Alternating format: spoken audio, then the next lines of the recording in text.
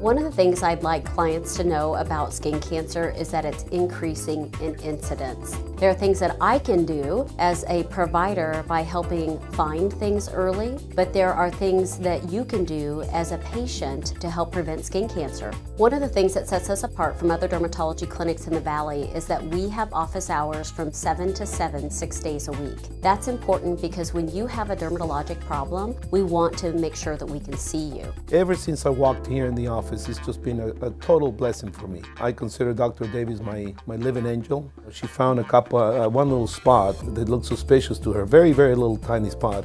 What it turns out to be was a melanoma. And, you know, within, that's it, 24 hours, you know, she told me exactly what was going on, removed the, you know, did the surgery on the melanoma, completely took it out. And boy, you know, had I not seen that, or had she not seen that, I probably wouldn't be here today, you know, telling you this story. Thank God I'm 100% free on it.